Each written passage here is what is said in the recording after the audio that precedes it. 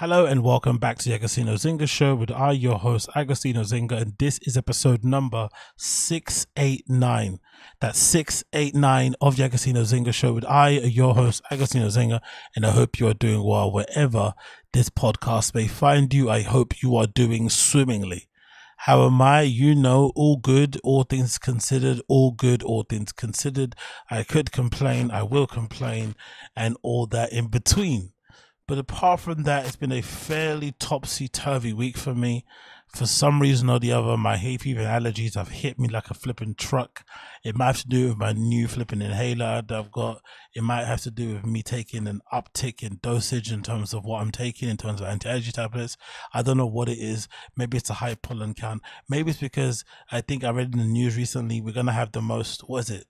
The 14 days of the hottest times or whatever in London or something. Let me see if I can find it actually. London hottest days. I'm pretty sure something about like 14 days stretch of back-to-back crazy nonsense, which I think actually they're saying actually is true.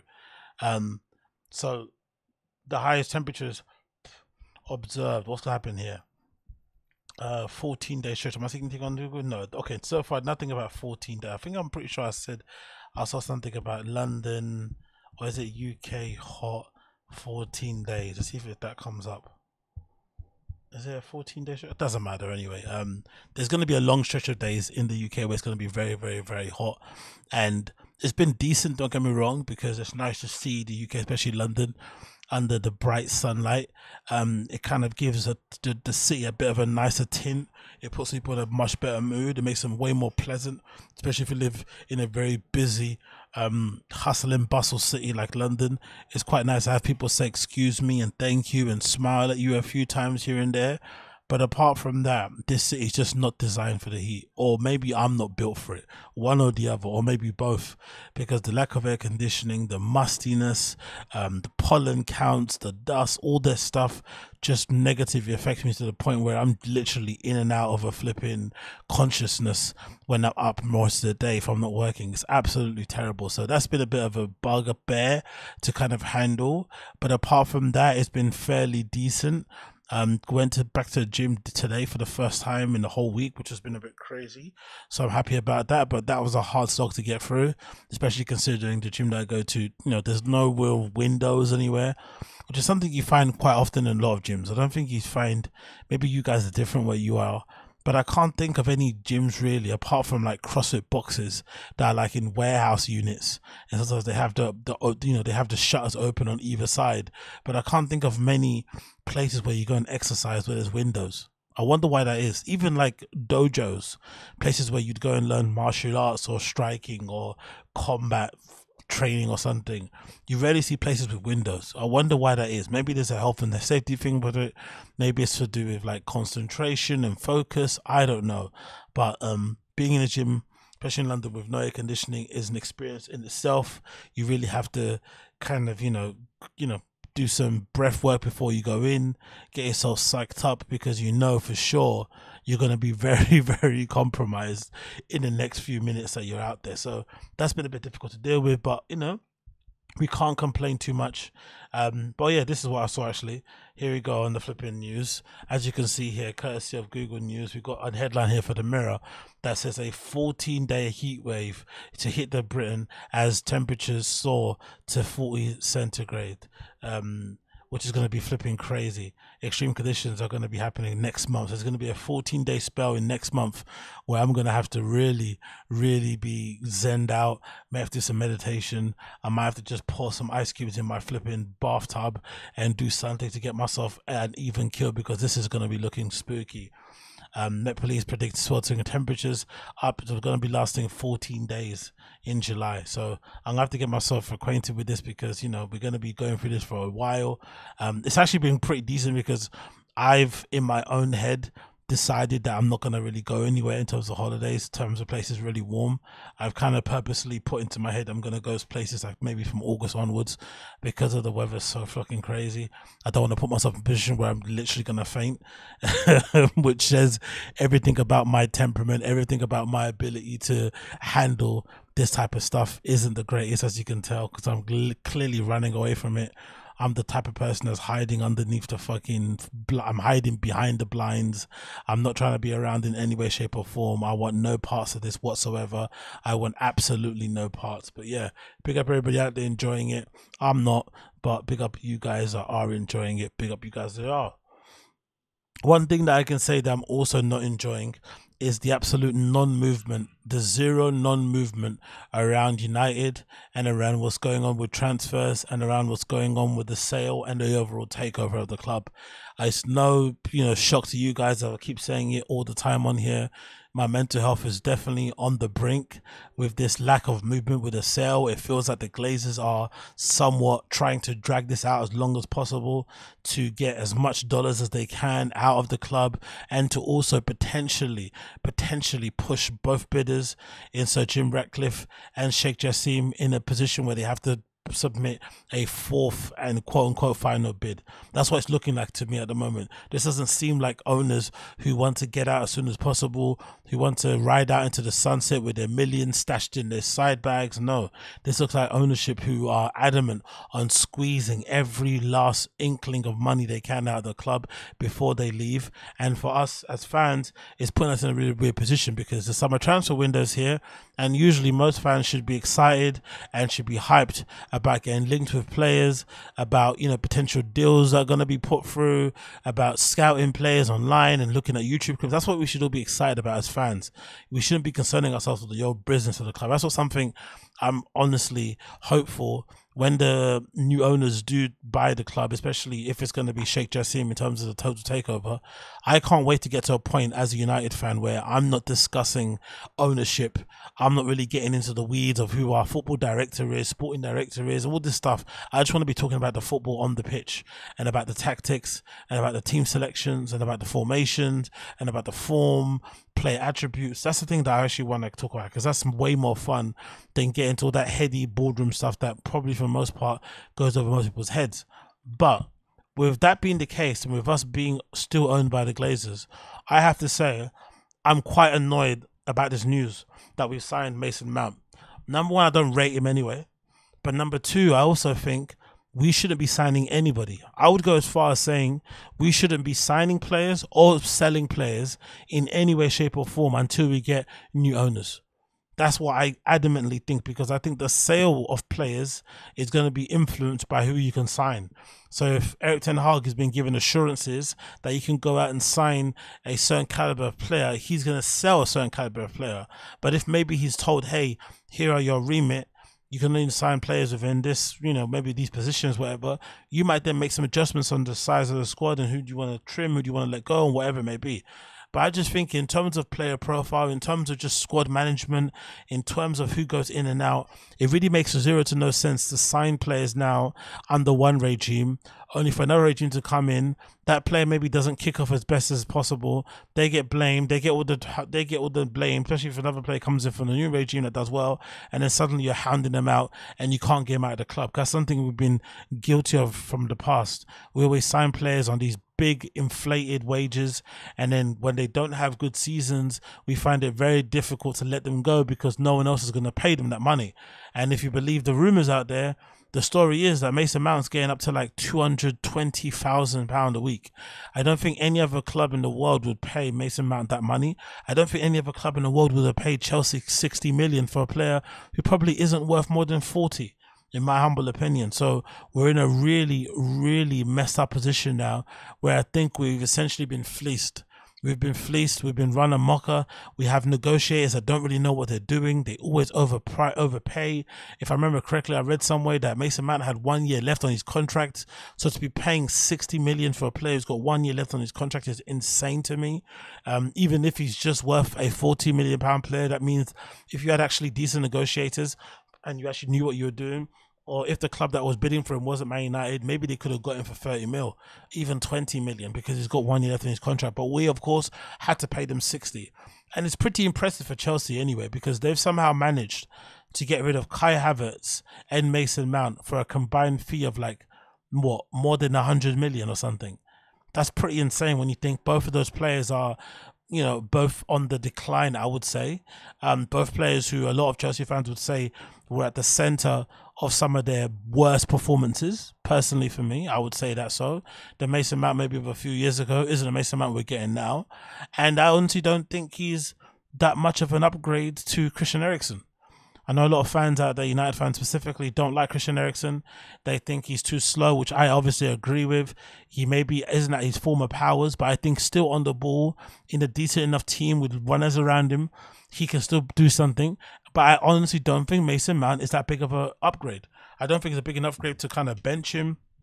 Although I'm sure because Erik ten Hag has purchased him and because there's stories coming out now that Erik ten Hag originally wanted Mason Mount to sign for Ajax when he was managing there before, I think he went to Derby or something. I think Mason Mount may have went on loan to the Dutch club, I'm not really too sure. But Erik ten Hag has been a fan of him forever, so it's not just a random signing out of the blue. So maybe Erik ten Hag sees something in him that we don't as fans.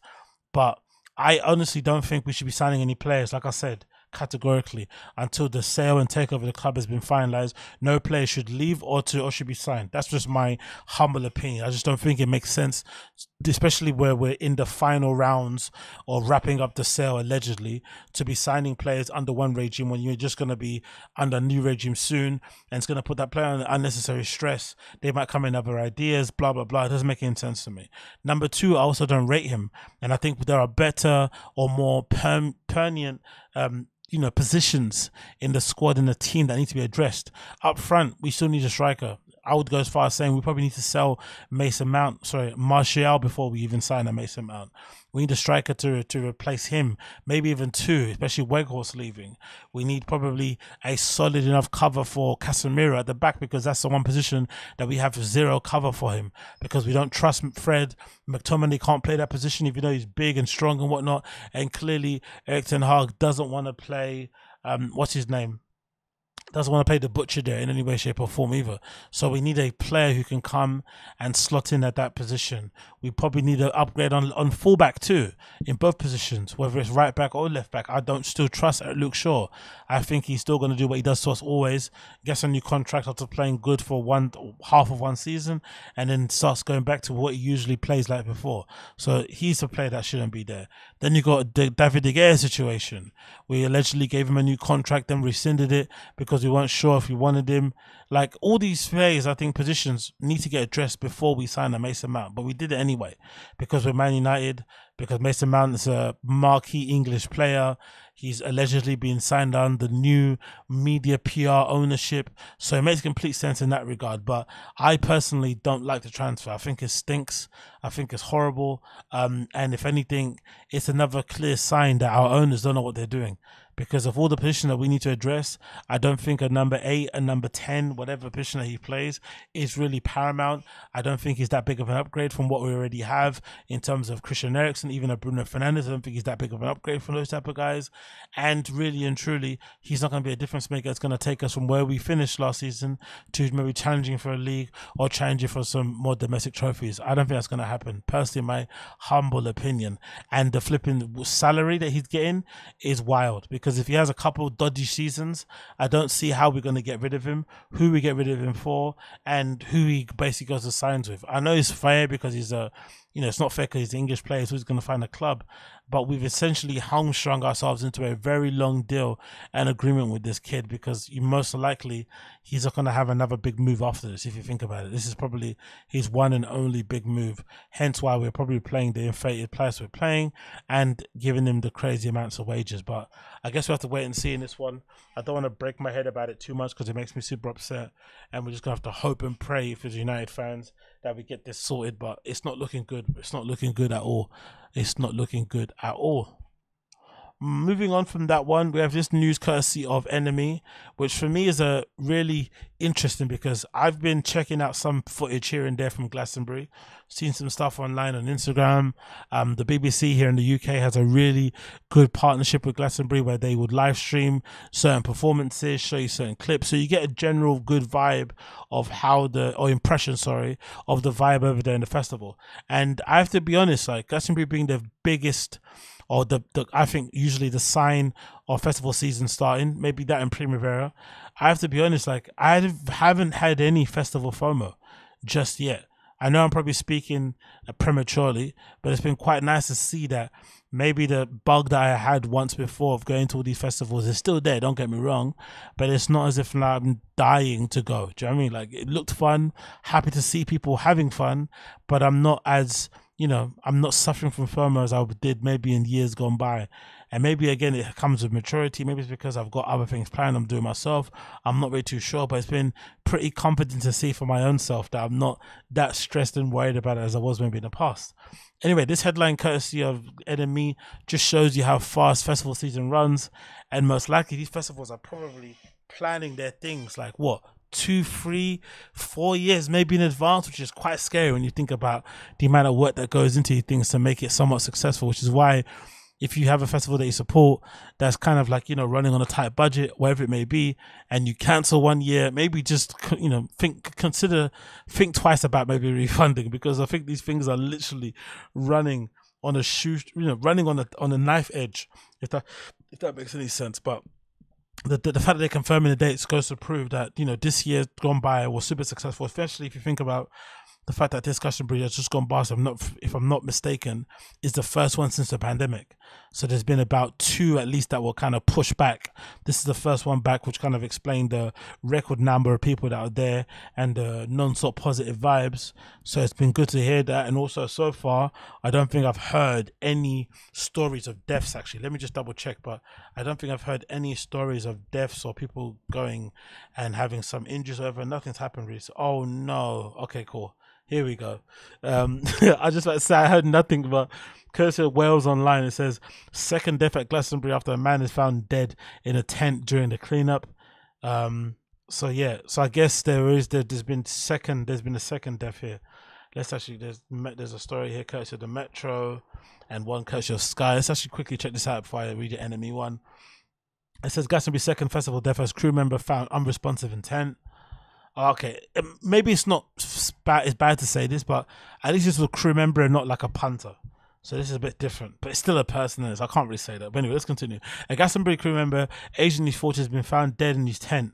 Avon and Somerset police are not treating the man's death as suspicious, and a report is being prepared as a coroner. So what did he do? Did he commit suicide or something? I don't really know. Don't get me wrong. Meeting your end at Glatsonbury is probably a good way to go out, to be fair. Officers were called on the site in Pilton, Somerset at 2:20 p.m. on Tuesday, and the man was found unresponsive in the tent where he was pronounced dead. God damn. It comes after another man in his 40s died following a medical incident on a footpath, popularly known as the old railway line, in the early hours of Sunday. Police said his death was not being treated as suspicious. Okay, so it looks like 2 people. One of them may have died from a freak accident, and the other one may have died from self-expiry, by the sounds of it, because they said they're not treating it as suspicious at all. Police said the death was not being treated suspicious, and officers were carrying out inquiries. The festival ended on Monday, though the crew remained on site to clear up and return to fields ready out cows to graze on. Around 200,000 people usually attend the festival, so maybe not too bad. But anyway, regardless of that, NME have confirmed that the Agostinho have confirmed 2024 dates. It says here they've confirmed the dates. Keeping tradition, next year's festival will be taking place on the final weekend of June, from Wednesday, June 26th, all the way to Sunday, June 30th. The Somerset Best Festival is renowned and not just being biggest festival in the world, but also one of the hardest to get tickets for. So obviously they're going to be seeing you in 366 days. It says already they're planning for it during the clear up. So if you didn't go and you're eager to go, there's definitely a chance to go there already. And imagine they're already sorting out fucking headliners. They know who's going to be performing there 1 year already in advance. They probably have an idea who they're going to book for fucking 2025. Like, festivals are a wild place to go. Like, they're great for the punters, I think, in general. They're amazing for the punters, especially like on-site ones, right? The ones you can bring your drinks with, put your tent up, hang out, meet new people, see loads of people for a cut price of what you paid. Because even though Glatsonbury is super expensive, you're still paying 300 quid a ticket, and you're getting to see like hundreds of artists from around the world, some of the most popular ones. So you definitely get your money's worth. So, but then, they have to do all the work and you just show up, basically. They do all the fucking work, you just show up. So it makes some sense why there's so much planning that goes into it, because of so many people they're dealing with, all the international acts and stuff. It becomes a big thing. So big up them for handling that big up them for handling that. And again, RIP to whoever passed away, because that sounds quite tragic. I'm not going to lie. Pretty tragic. So this next news is actually pretty interesting for me, because it made me do a bit of a deep dive into the whole world of celebrity liquors and whiskeys and tequilas, and to kind of get an understanding of what that business is about, because clearly that, you know, area of business is very lucrative. Because if you believe what you read online, Diddy, Sean Diddy Combs, one of the main reasons why he became a billionaire officially was because of his tie-ins with, you know, Ciroc and what he was doing there with that drink sponsorship. And even someone like a Rick Ross as well, his money has gone really crazy since he's done the whole Belvedere thing. So clearly the liquor business is very lucrative. And even for people like Diddy and Rick Ross, who've had, you know, decades and decades of fucking wealth and success, when they do eventually launch a liquor, it does go goo goo gaga, which is why I'm actually surprised thinking about it. Why someone like a Rogan hasn't decided to dibble his toes into it. Maybe it makes sense for him because lifestyle wise, he doesn't really talk about drinking liquor as much as everybody else. You might have the odd glass of whiskey here and there when you're doing a fight companion, or you might talk about drinking something when you went to eat a steak, but it's not really part of his brand. You don't really see him on his Instagram posting, you know, whiskeys that he's tasting and wine, you know, whatever. He's not really that into it as much as you probably would hope, but you would imagine how dummy hard a Joe Rogan whiskey would go. Oof. Anyway, all this to say, this story courtesy of Hollywood Reporter is interesting. It says spirits giant Diageo aims to cut ties with Diddy after the mogul claims racial discrimination. So it's been a pretty interesting turn of events. So the story goes as this. Spirits giant Diageo said it was severing partnership of 15 years. I forgot how long he was been linked up with Diageo and Ciroc. 15 years with Diddy Combs to help grow the company's then struggling Ciroc label as a brand ambassador and joint venture partner. The move was in response to the music mogul suing the British alcoholic beverage maker in June for racial discrimination. Imagine, Diddy's insane. This reminds me of that guy in Berlin that was crying that he couldn't get into a club, and he started basically saying that they were basically being racist. And it was like, bruh, racist and homophobic. It's like, bro, there's one place that you can assure you where most clubs are not going to be racist and homophobic. It's probably going to be fucking Berlin. But you know, everyone's got their personal experience. You can't begrudge it. It continues here, claiming that Diageo starved his vodka and tequila brands of promised investment and only marketed them to urban consumers. Diageo made the announcement on Tuesday in a court filing seeking to dismiss the case or move it into arbitration. In a statement, Combs' lawyer John Houston said Diageo attempting to end this deal with Combs is like firing a whistleblower who calls out racism. Diddy is like an activist now, right? Speaking up for the common man. Over the years, he has repeatedly raised concerns as senior executives uttered racial insensitive comments and made biased decisions based on the point of view. Diageo even acknowledged the problem by agreeing his contract to treat DeLeón the same way it treated other tequila brands. DeLeón first approached Combs in 2007. Diageo first approached Combs in 2007 to handle marketing and promotion for Ciroc, an equal share joint venture. He said in a suit that he sparked spectacular growth for the Ciroc and DeLeón labels, despite company refusing to devote proper resources, arguing that they were typecasted as black brands that have been targeted only to urban consumers. I think that was pretty genius, to be honest. Whoever decided to reach out to Diddy at that time in 2007 and basically bring him on board as a really high up level influencer, it kind of worked for everybody. Because for Diddy, it got him a chance to introduce some new flavors in the market. Because I think the deal, or how the rumor goes, is that the regular bottle of Ciroc, the blue one, was struggling. They get Diddy on board to promote it. Then he obviously pushes it and it becomes super big. He then wants to cut to the sales or the profits, whatever they do, the split, how they do it. They say, nah, not on this original one. Help us develop new original flavors, and then we'll cut you in on the sales and profits of that one. Hence why he started doing all the mangoes and pineapples and blackberries, all that stuff, right? Because those are things that he kind of, you know, helped to build those flavors up from the ground up. But then over time, I'm guessing he wanted more and more of the pie, and they didn't want to pay him more and more of it because, you know, they basically want to keep the money for themselves. It makes complete sense on both sides why they're arguing, to be fair.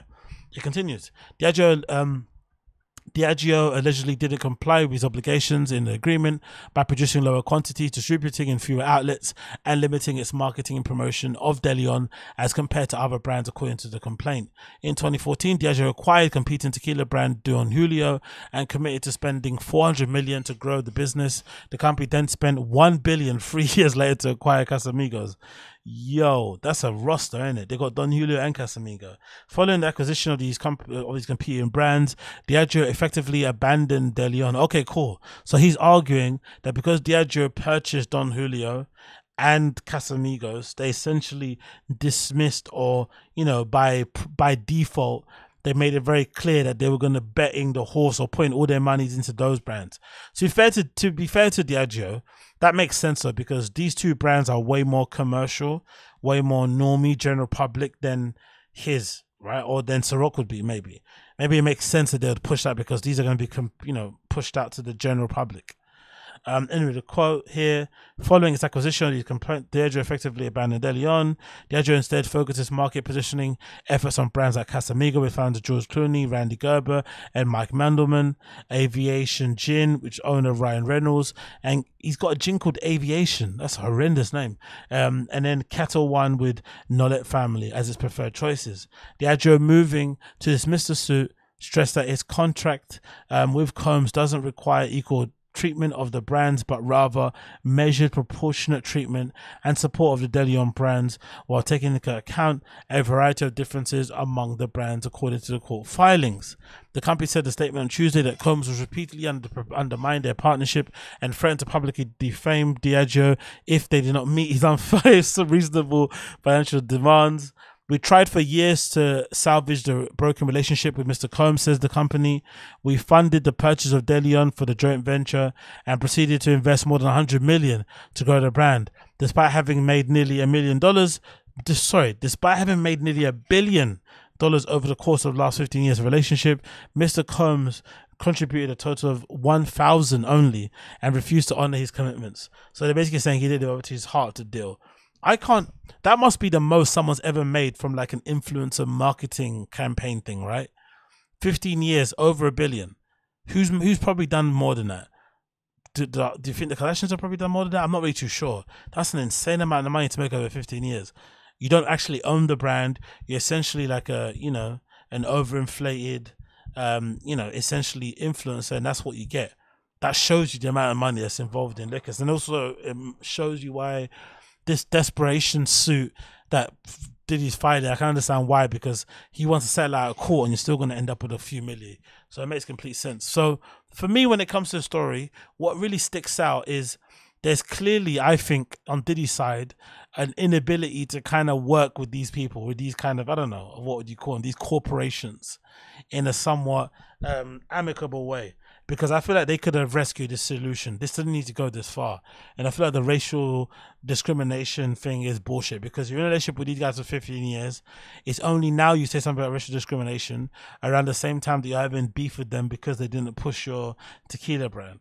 I just think this is clearly one of those misunderstandings in business that happen all the time. They could have dealt with this easily behind closed doors and made it work. But instead, as soon as you brought it into the public and you just besmirched their name, it doesn't surprise me that Diageo will go out their way to make sure that they cut ties with him so it doesn't represent them anymore. That makes complete sense to me. I'm not really too shocked about that. But I just think in all, this also goes to prove that a lot of these guys, I don't know what it is, but they get way too much. It's like, it kind of feels like entitlement, because for what we've been reading so far, Diageo is one that puts most of their capital and takes most of the risk for launching products. They're the ones that are testing it, manufacturing it, producing, whatever they're doing, right? They're investing a lot to get those things made and pushed out there. And more than likely, they've already got an infrastructure. They've got a business that already works. You can kind of plug and play. So if that's the case, you kind of have to treat the relationship a bit differently than if it was just a straight up, influence on influencer type of thing. Clearly, one person is the manufacturer type of deal, and then, you split it accordingly. But I think the idea that they own it too is a bit wild. Do you know what I mean? Like, it's definitely a bit wild. It definitely comes off a bit entitled. But it's also funny for me from Diddy's side of things because he's always been accused of somebody that does bad business. He's always had this kind of smut against his name, especially if you listen to someone like a Mace or some other folks out there who've had some very bad dealings with him in the record industry. You'd think if you're that guy and you're known to be a bit of a scammer, you're known to be a bit of a grifter, you're known to be a bit of a, allegedly be a bit of a charlatan or whatever it may be, you have to be okay with sometimes it coming back and biting in your ass. If you sometimes scam people allegedly and you sometimes get away with it, you have to also be, not be happy with it, but be respectful and be like, you know what? Thanks, universe, for that reminder. Cheers. Thanks for that little reminder, because it could have been far worse than this. You know what I mean? So the fact that it's only ending the way it's ending now, this is what it is. But again, like I said, it also goes to prove how much money is really involved in this liquor industry, because clearly it's a lot, to a point where Diddy is essentially, I feel like, lying or exaggerating what exactly happened behind closed doors at Diageo, claiming it's racism in order for him to kind of win some money and shit. But again, he could have avoided all this if you would have done what most people should do in these kind of situations. You get hired by Diageo to basically spearhead the relaunch of Ciroc or to basically revive it. You do your job diligently. Over 15 years, you make $1 billion. You should be taking that money and making your own fucking Casamigos. You don't need them to develop it for you. And the fact that he did do it shows that there's a reliance too much on these guys to just go into places and do plug and play deals or insert themselves in deals without doing much to kind of get involved in them and then hoping for the maximum amount of return. I don't think that's fair on the person you're working with partnership wise. It doesn't really make much sense to me in that regard. So maybe this is a lesson learned in that regard, in terms of like betting on yourself ridiculously well and investing your money on yourself in that way. But I really am eager to see how this plays out, because it feels like Diddy's trying to get himself a nice little payday off of the back of this. And it'll be nice actually if he does end up, even if it does end up not going anywhere and he gets thrown out, I would actually like to see him actually launch his own thing from the ground up, invest his own money and go that way and see what happens there. Because if the guy was able to generate nearly $1 billion in 15 years just representing Ciroc, making it really desirable to the point where I purchased it a few times only on the strength of him, I'd love to see what he could do with his own brand from the ground up. I'll be curious to see from that. But again, let's see if that works out. Let's see if that one works out. Next, we have to talk about this as well, courtesy of AP News. This I'm pretty surprised by, to be honest. I'm not really too sure what I expected when it comes to Travis Scott criminal charges for the whole Astroworld thing and the fact that I think nearly 10 kids died or something. I'm not sure what I expected, but I don't think I expected a complete dismissal and no charges whatsoever is going to be facing. So the headline here, courtesy of AP News, says rapper Travis Scott will not face criminal charges in deadly crowd surge at Texas Festival, which again is fairly obvious, because if you've been paying attention, you would have seen Travis being way more visible, with the Utopia promotion, just being about, being mixy, taking loads of pictures, traveling around the world. So clearly his team had an idea that this would be the case, and he was decided to kind of prep and start promoting his album, or he was hoping for the best anyway and decided to promote his album whilst there wasn't any negative heat on him. Who knows? But I got a feeling his counsel, his team knew this was going to be the case. So it says here, a Texas grand jury declined to indict rapper Travis Scott in a criminal investigation of a deadly crowd surge in 2021. This obviously, I feel like, is also a benefit of like doing all those turkey runs, having the key to the city, doing loads of charity work for your fucking, for your state. This is what happens in the end. You get rewarded sometimes. All those things that you don't think you should be doing or a waste of time, when you get in trouble, this is where it kind of helps, because you have some people probably fighting your fight you don't even know, who are kind of backing you up and making sure that you get the decision that you need. So it says here, criminal investigation of a deadly crowd surge in 2021 Astroworld Festival, was that just yesterday, where some spectators was packed so tightly they could not move their arms or even breathe. This, his attorney and prosecutor said on Thursday. Lawyer Kent Schaefer confirmed that the Harris County grand jury had met and decided not to indict this client of any criminal charges stemming from the concert. He never encouraged people to do anything that resulted in other people getting hurt. Yeah, that's a bit of a lie and a bit of semantics, but we let it run. It's a great relief, he said. the attorney. Circumstances of the deaths limited what charges prosecutors were able to present to the jury, eliminating potential counts such as murder, manslaughter, and criminal negligence. Homicide, said Alicia Harvey, an assistant district attorney of the Harris County. The left prosecutors, to focus on possible counts of endangering a child in connection with the death of two youngest concert girls aged 9 and 14. The grand jury found that no crime did occur, that was no single individual who criminally responsible. Yeah, but that's a thing I'm not really too sure about, because no one's saying it was all Travis's fault, but he definitely didn't help things. He was inciting them to rage and to riot and go crazy. So they did exactly what he said they did, and at no point did he try to settle them down. That's a real funny style part for me. Roughly 300 people were injured under scene, and 25 were taken to hospital. Houston police and federal officials have been investigating whether Scott, concert promoter Live Nation, and others were sufficiently put safety measures in place. During a news conference on Thursday afternoon after the jury decision, police presented various details of the investigation, including a timeline of events during the Scott's performance. The location of the concert was said to be on, but Police Chief Troy Fina, declined to say that the overall conclusion of the agency investigation was whether the police had been stopped the concert But Police Chief Troy Finner declined to say what the overall conclusion of the agency's investigation was, or whether the police should have stopped the concert sooner. Finner said that the police planned to make a more than 1,000-page report on the case public, so people can read through the information from the investigators reviewed. Okay, that's pretty fair. The chief of police is not going to get up here and point fingers at anybody. I respect the grand jury's decision. I simply want people to read the offense report and read the entire investigation, and everybody will see. Very, very, very complicated. No, I don't doubt it is complicated. I'm just surprised he's not going to face any charges. Zero. That there has to be some culpability to like sending your fans into a crazy frenzy of that, so much so they want to riot and go crazy. You have to kind of be responsible for that. I feel like just a little bit. But, you know, maybe they don't feel that way. But Travis is not responsible, they said. Criminal charges against him will not ease their pain. The grand jury declined to indict 5 other people, including festival manager Brent Silberstein. An attorney for Silberstein did not immediately reply. More than 500 lawsuits have been filed over the death. Some have since been settled.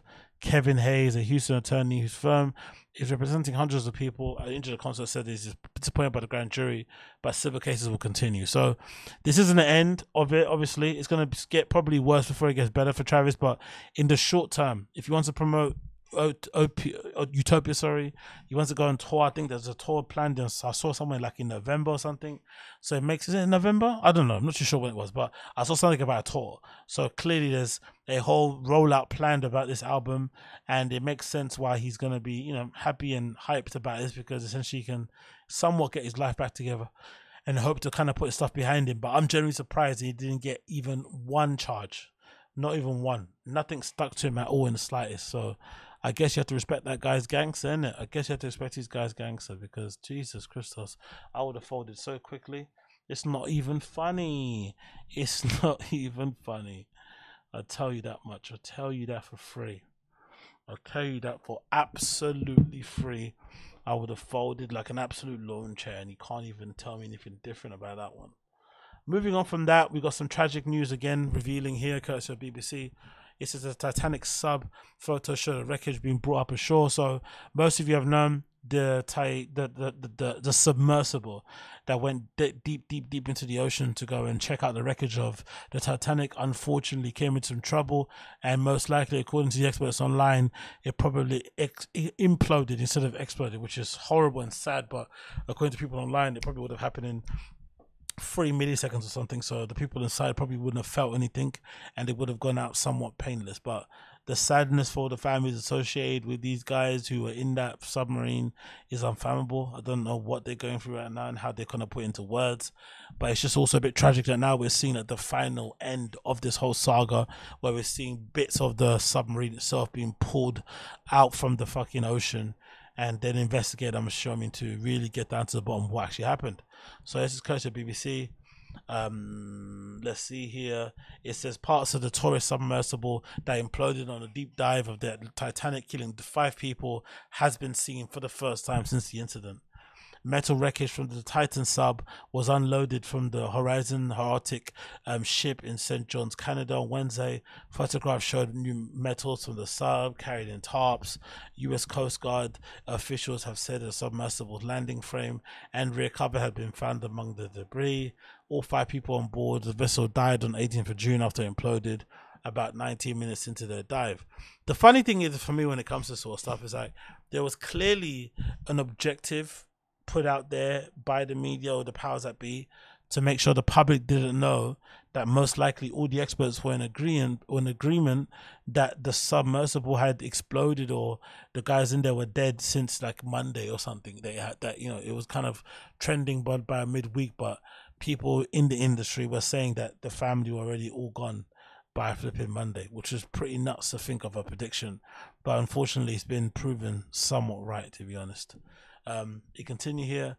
It says US Coast Guard officials have said that a submersible landing frame and rear was found around the debris. All 5 people on the boat were imploded or died. Look at that, man. Jesus Christ. Look what the hell this is spread as well. Wow. Debris as well. There more debris. But yeah, big up Conor McGregor for coming in and doing what he does best. But Jesus, man, the debris on those guys' head is absolutely wild, not gonna lie. It actually quickly plays before I move on. Oops, not dashing in play. It's annoying, but anyway, yeah. RIP to the people who passed away in that sub. Hopefully, a lesson learned for everybody involved, even in the small like startup backyard, do it myself, kit car type of vibe people. You know, some safety precautions in place, some, you know, fail safe, you know, whatever they called. Fail safe flipping exits that you can take and whatever maybe should be placed there, in my humble opinion. But again, you know, when it comes to these sort of things, I don't really know much. This is a pretty interesting one to me because I feel like I've stopped using Spotify over the last few years, especially since my Joe Rogan podcast consumption has gone down. I've mainly been using Apple Music for my daily music enjoyment, but I still have a Spotify account that I'm paying for, which is pretty dumb, but hey, it is what it is. For the most part, what I tended to do in the past, I used to usually split my indie, alternative, maybe electronic music, dance music / stuff on Spotify, and then I'll have all my other shit, rap, hip hop, all that malarkey, R&B on my Apple Music. The stuff I listen to like on, you know, more of a daily basis, but the other stuff I listen to also, like the metal and all that malarkey, would also be on Spotify. But over time, I got bored of switching in between, and also, to be honest, the sound on Spotify is dead compared to Apple Music. Like, I always feel like they've kind of capped it at a certain level. It kind of doesn't sound like it's as high volume as it could be on Apple Music, which makes this new feature even more interesting, to be completely honest. So this is courtesy of Hypebeast. It says Spotify have rumored to launch a supremium subscription band later this year. It says Spotify is rumored to be launching a more expensive subscription.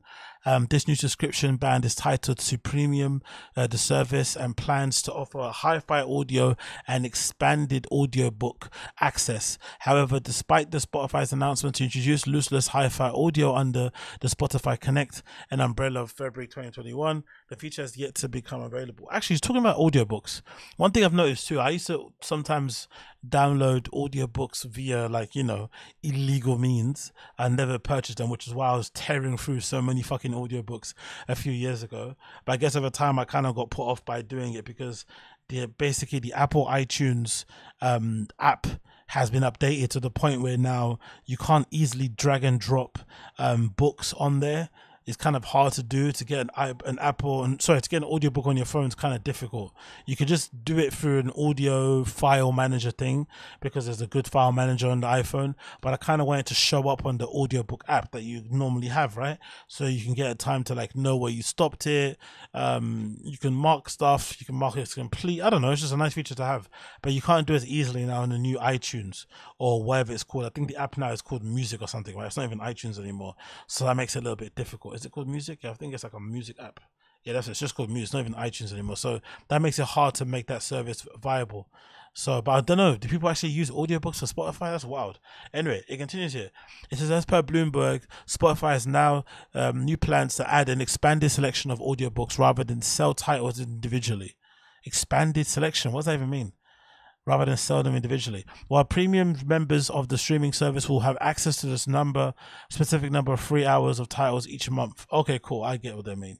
So if you've got the premium, you can get whatever, and if you've got the other ones, you can only get a select few. Cool.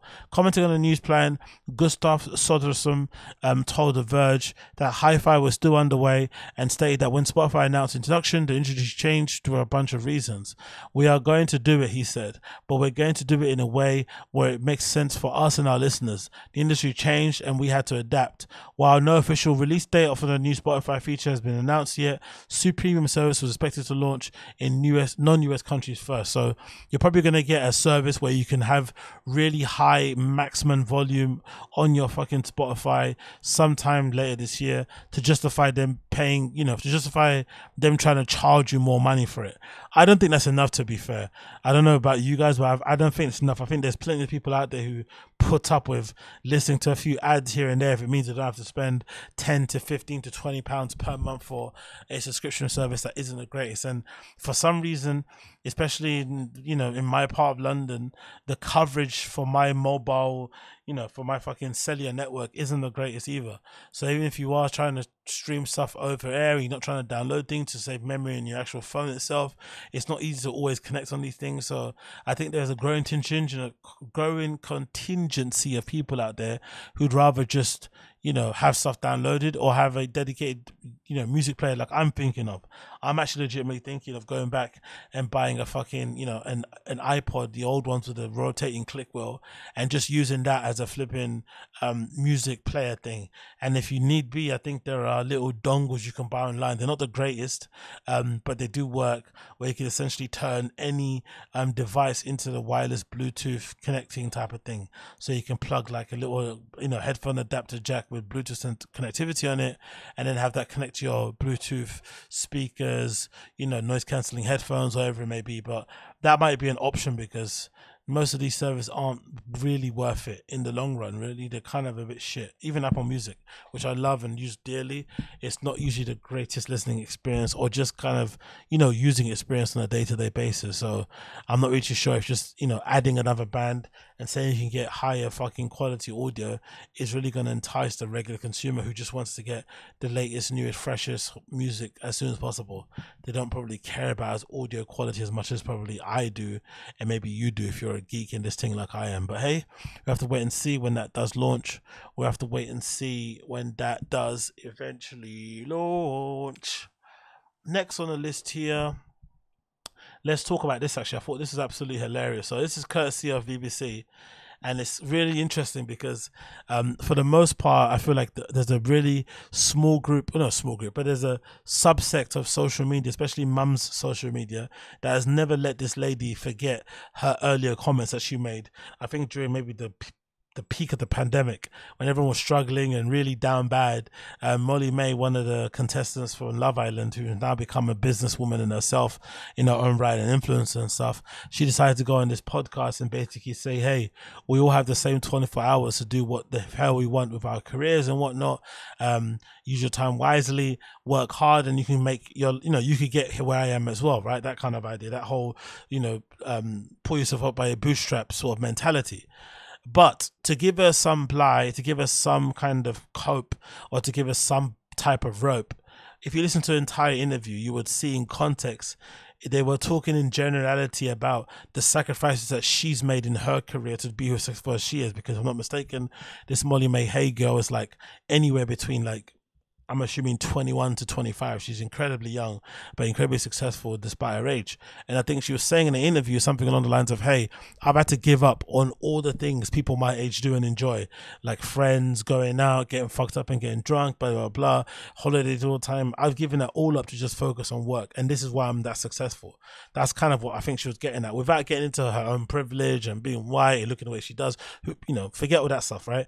I think that's what she was mostly going at. But obviously, when she said it, it came out mad. The internet reacted, savagely, and she essentially hasn't been the same since, perception-wise, online. And this update is hilarious because the same person who said the girl had the same 24 hours is now stepping down from her role as Pretty Little Thing, if I'm not mistaken, creative director, which was a big deal at the time. It's still a big deal now, but the fact that this girl who essentially started off as an influencer doing hauls and stuff and try-ons and look what I bought, look what they sent me, suddenly got to a position where the brand itself were hiring her to kind of come in and help craft, you know, the vision for the brand, help to contribute to some ideas, some fits, some colors, whatever it may be, was a real big kind of come up. So the fact that she's had to quit that to focus on being a mum full time goes to show just how difficult it is to be a single mother, and just how difficult it is to balance that with obviously working day to day. And that all the kind of, you know, backlash she was getting from people online was, some of it was, you know, over the top, but most of it was coming from a real good place, because a lot of those mums were saying, hey, I'm the same as you. I have all these entrepreneurial ideas. I'm as ambitious as you are. But sometimes if you have a legitimate human to look after, sometimes all those things go to the wayside. You just have to focus on that child until they're fucking 18. And then maybe you might start your career. And even then, it's not a fucking guarantee. So this is literally manifestation of this. So it says as follows.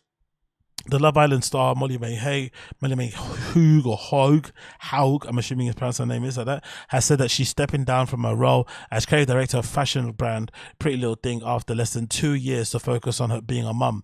The influencer took on the reportedly big money role in August 2021 before giving birth earlier this year. Like I said before, I think a lot of the backlash she got was little bit overblown, but I think a lot of it came around the time that we were all struggling, you know, as regular people. Everyone was kind of like, you know, maybe getting fired, maybe the dumbing down the roles, working from home, just struggling. And then you got these people who are making crazy amounts of money from, you know, wearing shitty things and, you know, whatever, not doing the, you know, most hardest things in the world. And then they're also telling you that you're not working hard enough. If you want to be a successful man, you need to work even harder, despite all the things that you have to look after day to day that make it difficult to do that in the first place. So I think that's probably why people were more angry than as opposed to what she actually said. The circumstances around it were pretty bleak for everybody. But anyway, it continues. She said while everything is going incredibly work-wise, she went to commit fully to raising her daughter. The 24-year-old will continue to work as a brand ambassador for the company. Of course, you can't completely cut off the money.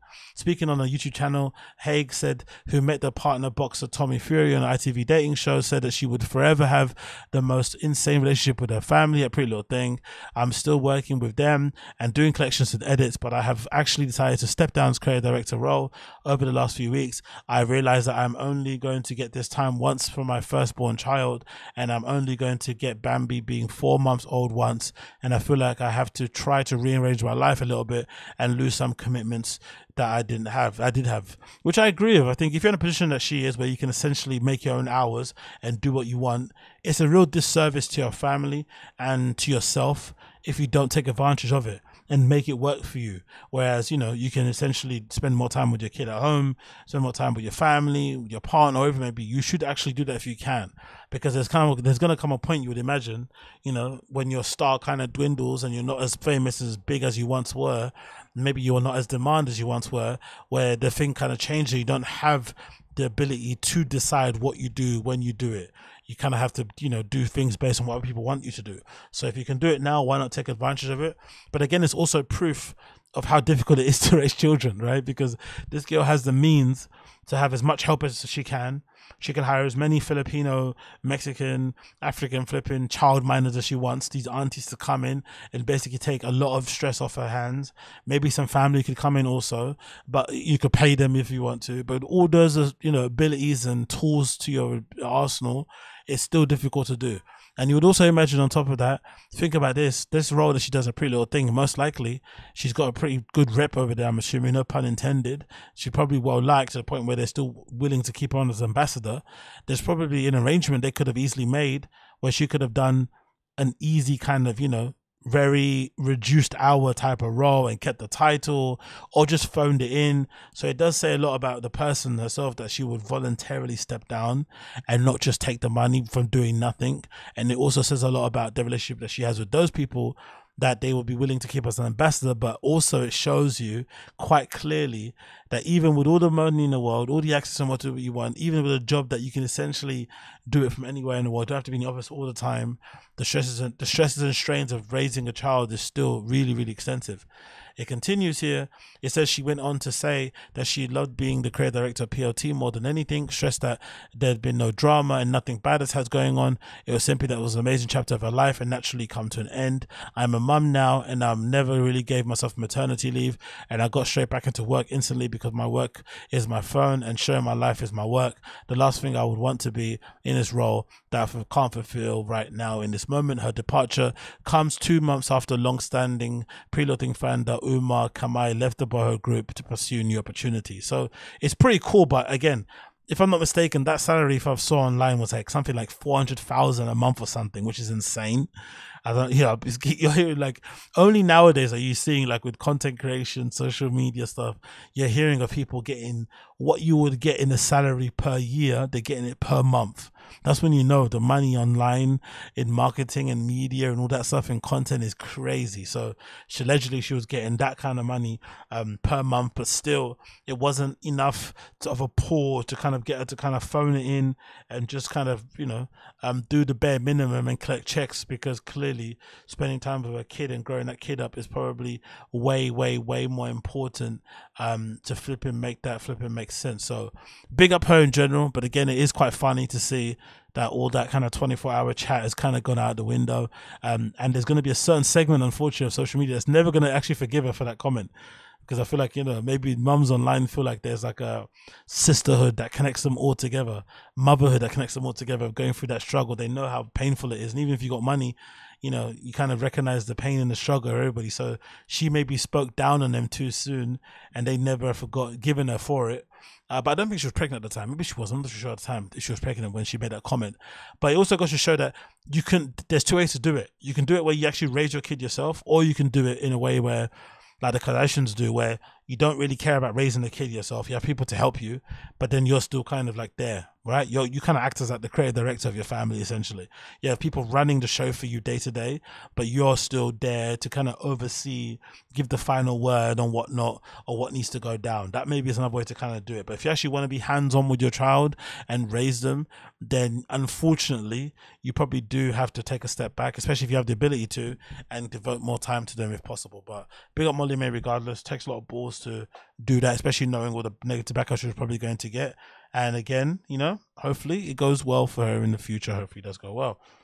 Yeah, so this is a courtesy of the Instagram account called techno.germany that I recently stumbled across on the So this is courtesy of the Instagram account called techno.germany that I recently stumbled across.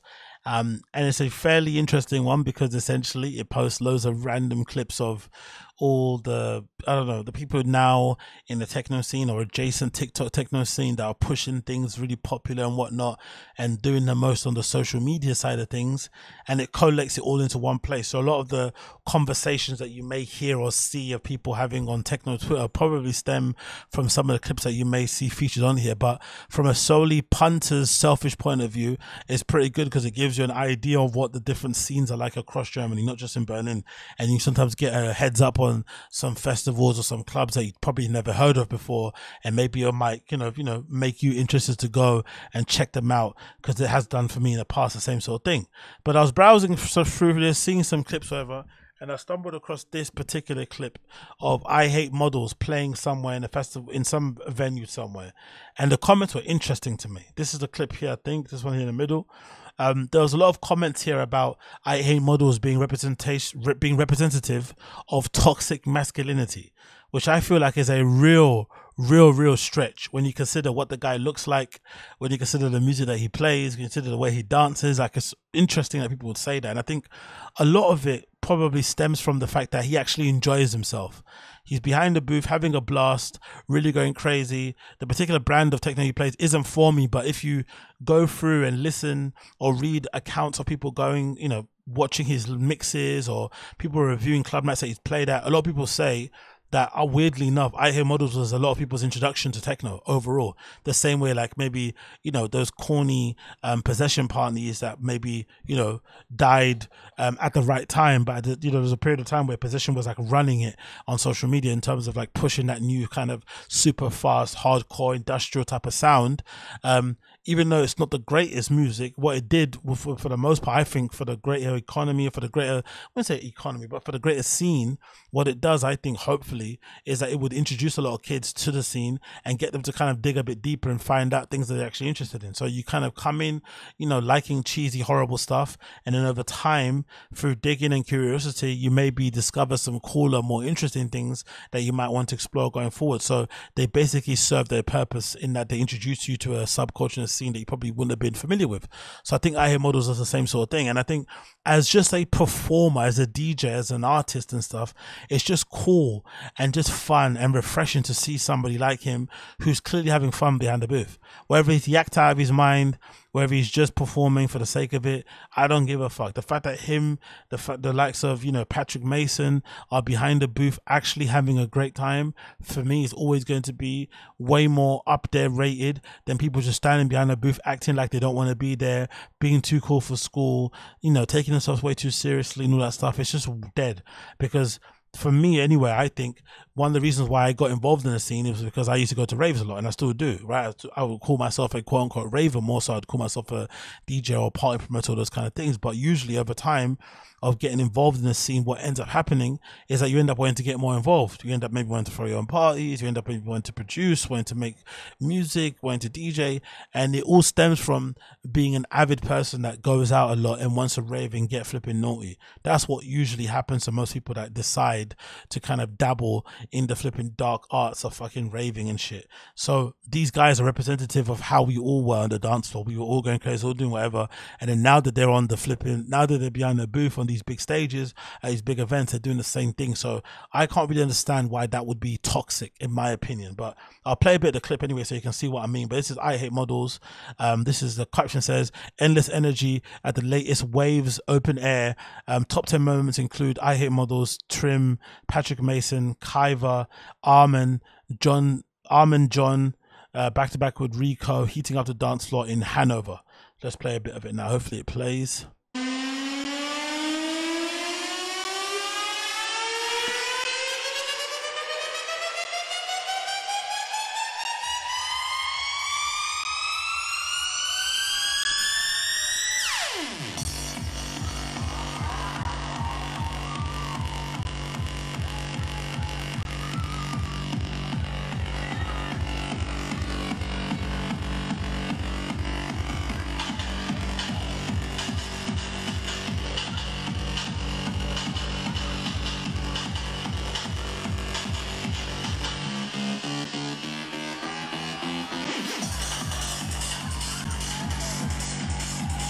Don't get me wrong, it's just, you know, it's what you can see and what you can hear. There's definitely not my style, definitely not something that I'll be into.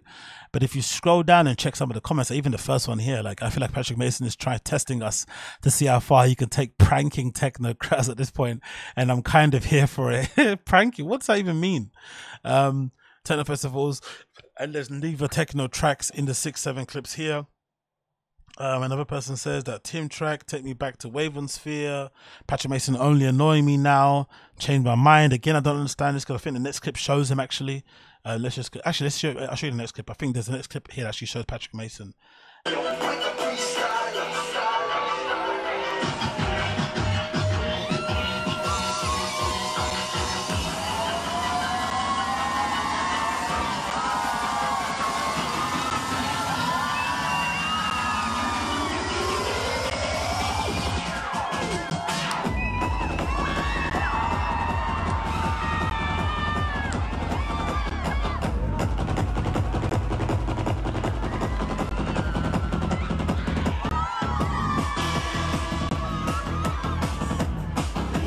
So yeah, I'm surprised that could be deemed as annoying, to be completely fair. Like I don't really know what the kind of explanation for this stuff is. I just think maybe overall it's just a case of most people in the scene don't like this type of expression. And I think it's fairly evident now, because at first I was thinking maybe this is like this is a little bit like a weird kind of like, you know, subtle dog whistling racism thing, but actually this is a best example of the fact that it isn't, because clearly these fans on this particular page, and in particular, are not fans of the way, you know, I Hate Models dances behind the booth and the way that Patrick Mason carries himself when he's dancing in front of the booth and on top of the booth. They just don't like it at all. So it goes to show that maybe the appetite for that level of performance, that level of artistry behind the booth isn't encouraged or welcomed by a certain demographic of people that listen to this type of music, which again I feel like is really unfortunate, because I feel like we all start off being I Hate Models, we all start off being Patrick Mason on the dance floor. That's how we get interested in it. So I would imagine you would like to see yourself reflected behind the booth by having people that look like they're enjoying themselves more so than just people that are standing there stiff like flipping robots, not looking like they're having a good time. Maybe that's just me, I'm not really sure, but I would prefer to see that. But clearly the guys there aren't feeling that, they're not liking it, and the comments around the other pages or the other people who are performing and look a little bit more stiff, if you just quickly scroll by, they clearly are enjoying those a bit more. There's another clip here obviously of I Hate Models. Let's play this one also and see what this sounds like. I'm curious to see what they thought about this also.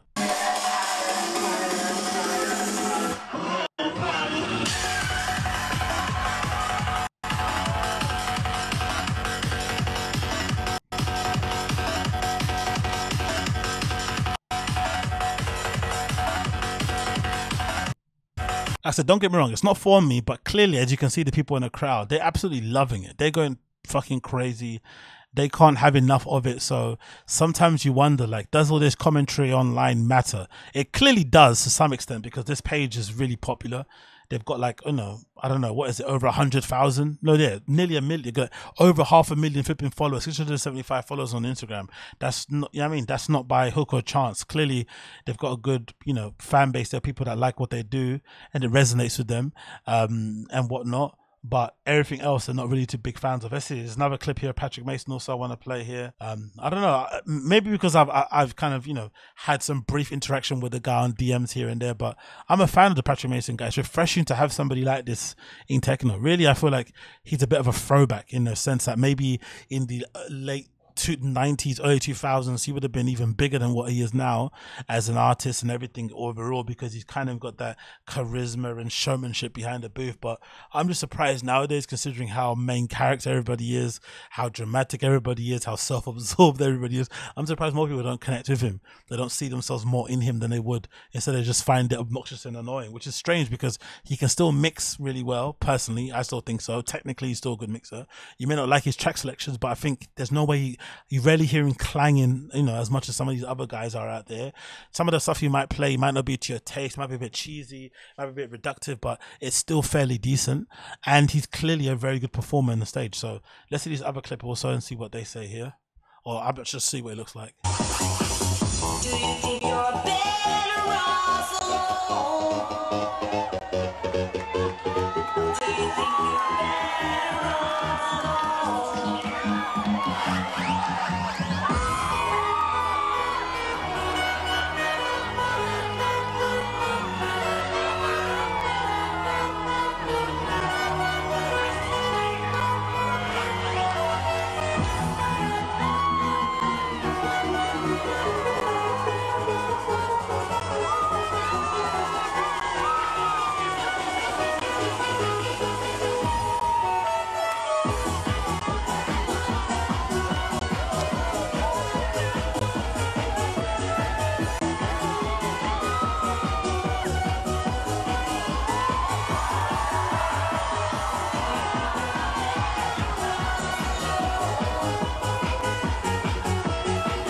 Anyway, he's smashing it, man. I think they're smashing it.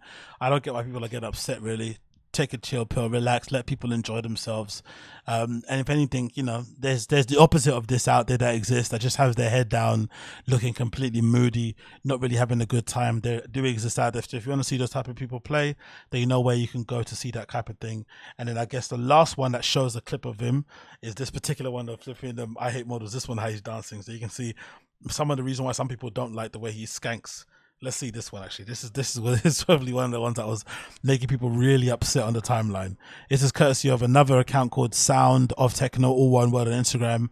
It says, I hate models doing the famous two-step at the Isle of Summer festival. Somebody here straight away, 371 likes. This guy absolutely sucks. Why are people hating him? Why is he wearing a mask though? Guys dancing harder than anyone in the crowd. No drug in the crowd can let me enjoy this. Give bro some food first. Oh, look at this guy, verified hating. You know, that's not good. You shouldn't be verified and hating. Why is he wearing a mask? Why is the mask outside? Don't check drugs. Like they legitimately hate this dude, which is interesting because I feel like he's fairly inoffensive. Looks like he's having a whale of a time, and for the most part his productions are fairly decent. Not my vibe, but I get how people will like it. Anyway, let's play the clip. Enough talking from me, and let's see what it's saying. Prove me, baby.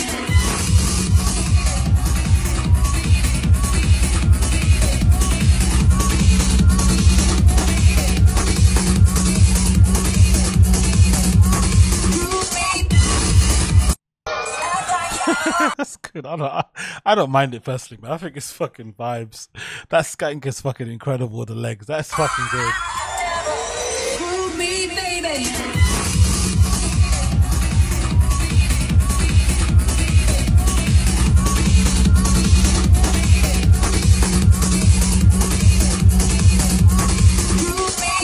That's the thing though, if you've actually been to a festival, you'd know how much this actually adds to your experience. That's something people don't really realize. When you're actually out there in the baking sun, you're tripping balls, you're coming down, you're feeling a little bit lethargic. Sometimes having somebody just next to you going for it can lift your mood. Sometimes seeing the DJ behind the booth going crazy can lift your mood. Like, it all kind of adds to it. So this whole performance is actually part of it. Do you know what I mean? Especially if you're booking somebody like this, you're getting way more of your money's worth booking him than booking somebody else I won't mention who's just standing there looking fucking comatose. At least he's having a good time. It's going to rub off on the crowd. It's going to be good vibes. You're going to get loads of good content out of it. Like this festival, right, called Isle of Summer. They've got all these clips people are going to be sharing online about it. It all kind of works out to its end, to be honest. I think, I don't know. Some of it might be jealousy. Some of it might just be pure hatred because people like to see people just standing there straight, and that might be the way to go about things. But I think nowadays, considering how the scene is changing, the importance of social media, different influences, showmanship, how competitive it is to be a DJ out there, maybe part of this is, you know, part of the game. It's the same way how you got UFC fighters turning into WWE, you know, wrestlers and stuff, how they promo and how they kind of call out certain fighters. Maybe part of the update and the evolution of the game is that you kind of have to be a bit performative behind the booth, more so than you would do normally, because you know that could help you go viral and maybe increase your profile online and stuff. It kind of is what it is, really, in that respect. And then to end, we got the clip here of that guy who's one half of that podcast I listened to called Das Techno Team. Recommend you check it out on YouTube. Who's now become famous just for raving, which is pretty cool, I think, in some respects. To just be well known for being somebody that has a good time outside, who's a good vibe, to the point where now he's door picking and selecting at certain clubs in Berlin, which is pretty cool. And I think he's from the UK as well, which is amazing. So he moved out there, and now he's become a bit of a big dog out there from just, you know, dressing up, looking cool and dancing really, you know, really intensely in the kind of techno Viking way, with this beret and what looks like a sports bra, some short shorts and shit, and having a whale of a time. His name on Instagram is life_by_Kazan. Yeah, on Instagram you can find him on there, but this is an interesting one as well. I think this is taken from Melt Festival as well. Let's see him dancing and skanking.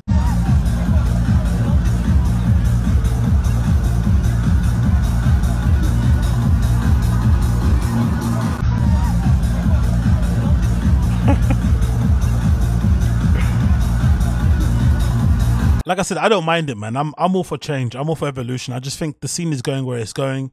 If you're out there still moody, still upset that it's not the way it used to be, and there isn't 100,000 RA editors or journalistic kids or people that are really analyzing the music in a really analytical way on the dance as it was once before, that's your shame. It kind of is what it is. Maybe it's a responsibility of the clubs themselves to cultivate the rooms and make sure you don't have too many annoying people in the spaces, but it's kind of going the way it's going, and you have to just adapt or die, basically. You can still carve out little spaces for yourself that are a little bit protected from the horrors of everyday people out there, but for the most part it's going the way it's going. Either you evolve with it or you die. Either you evolve with it or you die. And then we've got some other news here, courtesy of RA, regarding this London open air venue called Silverworks Island, formerly known as Dockyards, launching this weekend. So I wonder what happens with these type of things. I wonder if it's a thing where these licenses are always open, because I guess, you know, we've got 14 days of scorching summer coming up in July. So I wonder if they always had this kind of in the back burner, ready to go. Or because if it's summer and there's loads of money to be made, the council just fast tracks approval of these kind of things and launches them, because it feels like we always have these open air things open really quickly. The turnaround for them in the summer is crazy, but then regular clubs don't open as fast as this at all. But anyway, what can you do? So it continues here. It says, courtesy of RA, London open air club Dockyards will reopen under a new name, now called Silverworks Island. The 400,000 square foot, 20,000 capacity, Jesus Christos, venues launching on Saturday, July 1st. So, of course, when it's really, really hot, with Solid Grooves Party, Get Well Soon, Michael Bibi. Highlights include Scream, Nicole Madubert, Jamie Jones, Joseph Caparati, Antor, and the following day, Armin van Buren. A State of Trance label will also have a showcase. Looking ahead, so it's going to be tech house and minimal all the way through there. Makes sense, to be honest. They're going to be the biggest crowds, and they're going to sell it out, and they're going to have a vibe there, even though some people don't like them. I completely understand why they would push that first. Looking ahead on Sunday, July 9th, Why in the City will host a numerous drum and bass legends, including Chase and Status. Remember, I booked them once, crazy, and you see in Hybrid Minds. Run by Broderick Live, Silverworks Island is a Silvertown Quays area of East London. Initially opened as Dockyards, hosting parties and likes of Defected and Andrew Deep last September. See more photos of Silverworks Island below. Looks pretty cool, doesn't it? I might have to actually inquire to see if I can do a little bit of seasonal work out there. It might be a bit of a vibe, you know. But that looks really, really nice. As you can see, some lineups here. Why in the City, A State of Trance, and a Solid Grooves event. I'm assuming it's going to be sold out, isn't it? Solid Grooves event, open air on a Saturday in flipping East London with Powers and all them man there. It might be sold out, to be fair. Let's see if it's sold out already, because these guys, they even move tickets in the craziest way. So it wouldn't surprise me if it did end up getting sold out. Let's see what they say. Oh yeah, already look at that. Last entry tickets only 75 quid available. General admission, fourth release. VIP tickets, £100. What does VIP get you though? That's the thing I would love to know, these type of things. What does VIP tickets value? VIP and elevated festival experience included access to the VIP area, dedicated bar and street food vendors, entry to the festival via our dedicated VIP lanes, whatever that means. Leave and enter from the VIP area into general admission as you wish. Okay, but you can't leave and enter the venue. See, that's the annoying thing about London festivals and places. Once you're in, you're in. If you leave, you can't come back in again. So even in VIP, you can't leave and come back in, but you can go into the general admission and pick up some stragglers on and some slushes if you want to, and bring them back to your little VIP booth. But yeah, big up them. And let's hopefully see that launch and do as well as it can in the summer months. That looks pretty cool and interesting. I'm not mad at that in the slightest. Then we've got another one here, courtesy of RA2. It says Techno Party XXL returns to Manchester's Depot Mayfield this October. That's going to be a big one. 10,000 capacity event has been billed as the UK's largest indoor techno experience. Makes sense, to be fair. 10,000. Jesus Christos. Taking place on Saturday, October 7th. The 10,000 capacity will feature the likes of DJ Heartstrings, I Hate Models, who I did before, the 999 person playing live, Kiki playing, Kobolsi, Patrick Mason, among others, and Paula Templar will also go back to back with STL. I wonder if Patrick Mason's got the same agent as I Hate Models, because they seem to be playing on the same bills a lot, but I don't really think they play the same style at all. It's very weird to me. Let's see if this is true. Oh, I'm just curious to see this, because it seems like maybe there's a thing where there's a scheduling conflict, or they just purposely always book you with somebody else the same because they want to book you with somebody the same. Let's see. Let's go. He's about. Okay, there's nothing here to see where his booking listing is at.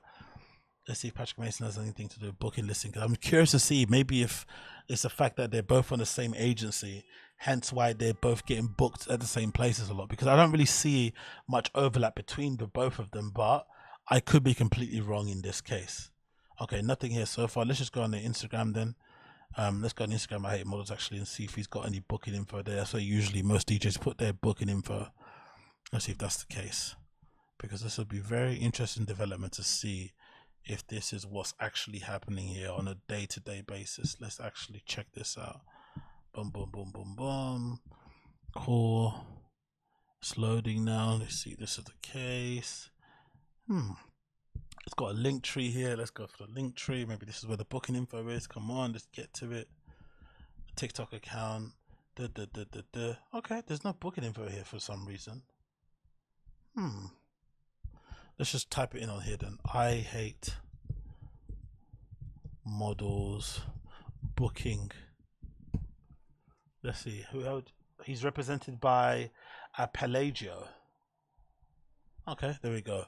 Pelagio. Let's see if what's his name? Patrick Mason's on there too. I don't think he is, to be fair, but let's double check, because them being booked on the same lineup all the time is a bit odd to me, to be fair, considering how different their styles are. But maybe because it's festival season and shit, people are just booking whoever. Let's see here. Mysterious DJ, how you models, South of France. Okay, cool. Booking request is there. Nina.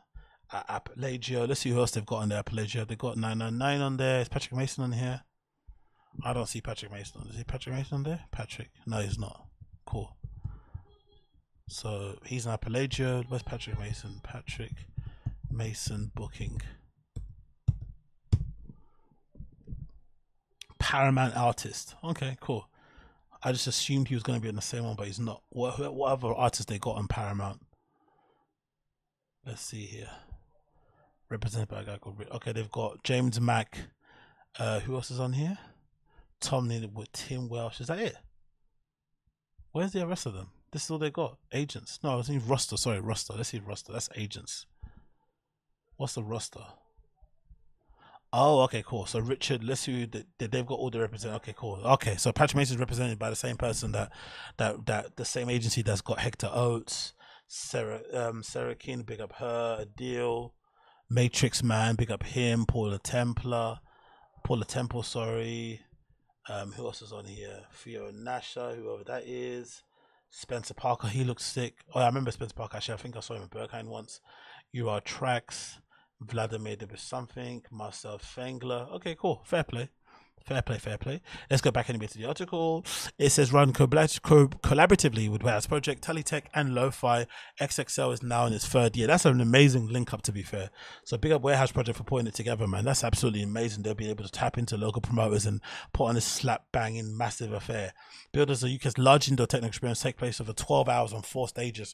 I'll have to go and check this out, mate. This might be a meaty family tree. Register for access to exclusive £45 tickets. Let's see if they're still available. When are they going to be available? On the 29th. So they're probably already gone by now, the £45 tickets, to be fair. Let's just double check anyway. Saturday, 7th of October, Warehouse Project. Let's see here. Double XL event. We have the word double. Yeah, there you go. Tier 1 tickets still available. That booking fee is. What is booking fees about? £45 for the ticket and a £6.80 booking fee. Like, what does that even mean? What's £6.80? What does that to do? God almighty. Anyway, the full lineup is pretty crazy, really. Alignment, Billy D's, Black, Charlie Sparks, Cloudy, Heartstrings, Hyperdrive, I8 Models, Kiki, Kobosi, Nina Kravitz is playing there also. Nico Moreno back to back with Diane, August, Patrick Mason, Paula Temple back to back with SNTS, Shlomo back to back with Sarah Landry, Stan Christ, TDJ, Trim, Vladimir Dubrushkiv. Okay, cool. Loads of really cool people. I might have to check this out, to be fair. I might have to add this to my interesting, because I'm definitely going to be looking to go to Manchester in October to check this bit out. This looks fucking fun as hell. So big up Warehouse Project, big up them, what they're doing. Lot of big fun event. Really going to be eager to check that out when it does eventually happen.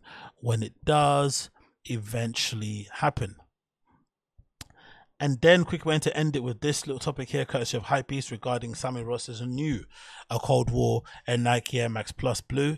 I was saying before, it kind of looks like and feels like, based on the articles I've been reading, clearly Sam Ross has taken a different path and not trying to be too front and center when it comes to the clothing side of things. When it comes to his brand of Cold War, it looks like he's trying to steer himself more into the contemporary art side of things, which makes complete sense.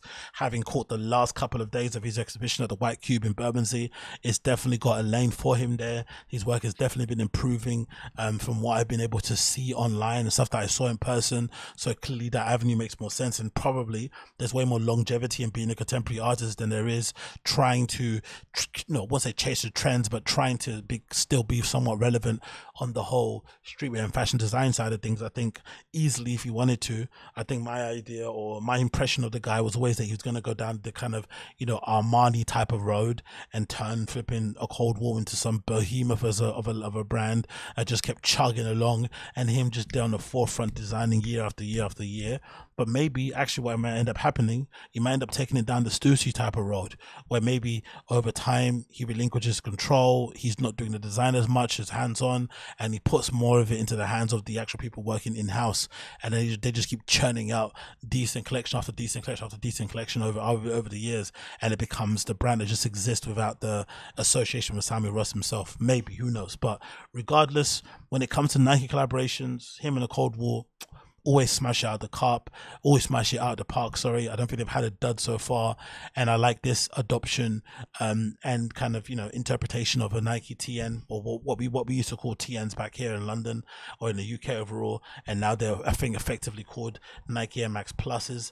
But these look really great because there's a splash of color. Usually it's kind of monochromatic when it comes to stuff Cold War does, but the fact that he's gone for this really bright cobalt blue type of hue that I think is quite synonymous with the brand. Actually, when I think of a Cold War, I always think of this kind of slate gray color, and I also think of this blue for some reason. I think they've done this blue and red really well over the season. I think if you look back to the older logos, you would have seen sparkles, a little sprinklings of that blue dotted around place. So, which is weird because it's one of my favorite colors. I love that ultramarine blue kind of colorway. It kind of reminds me again of that kind of classic legendary painter's jacket that everyone used to wear back in the day with the pockets in them and shit. But yeah, the Nike Air Max Plus here that Samuel Ross leaked on his Instagram. No date on when it's going to drop so far, but they look absolutely banging. All blue design, very minimal on the upper, stripped back in terms of design, not much accoutrements going on in the upper and stuff, not crazy stuff here and there. There's looks like there might be a white or a grey pair also, so maybe two colors.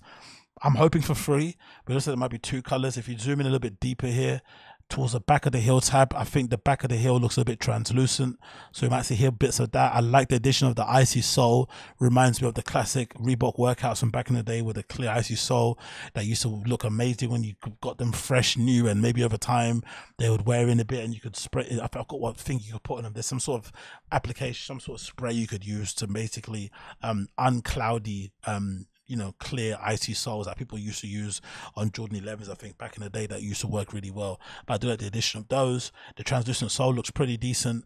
The upper, I'm really curious to see how they finish the upper, really, what that actually looks like, if that's all been kind of embossed, because usually these little lines here are usually made of some sort of plastic, so maybe they've kind of made the effect kind of with just having it kind of raised to give that effect, but instead of having the little plastic bits, I like the little addition of the little squares here next to the swoosh.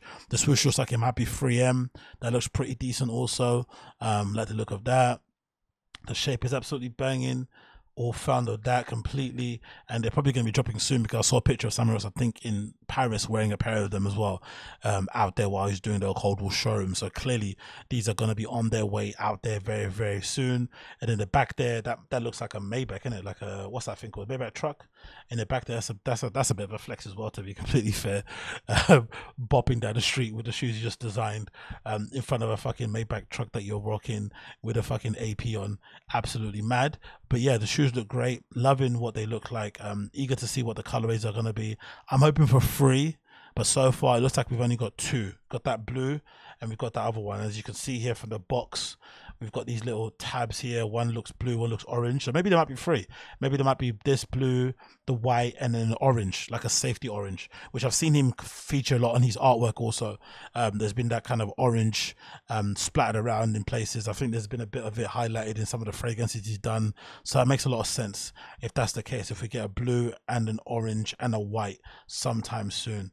But yeah, these look absolutely incredible. Love them, love them, love them. As Hypebeast say here, there's no official date. As you can see, no official release information has been confirmed yet, but check out the gallery for information soon. But yeah, said, yeah. Oh, see, there we go. Nike. So this might be, the words here, it says designed by, this is an Instagram account, glass brick vault battered TN. So I wonder if these are the 4 colorways: glass brick, vault, battered. I wonder. I'm not too sure, but I guess we have to wait and see what the deal is. But I'm eager to see when these finally do drop, because I would definitely be purchasing those. No way, shadow of a doubt about that one.